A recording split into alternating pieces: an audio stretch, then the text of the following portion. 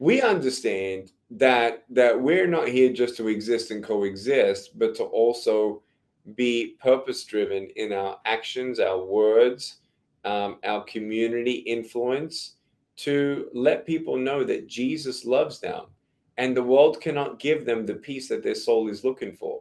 The world cannot give them the joy that they're really deep down looking for.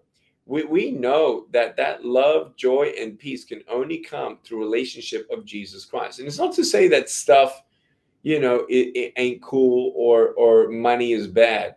But when you look at the people in this world who can do so many things with so much money, but yet they feel dissatisfied, it's the truth that this world will never satisfy, but Jesus will.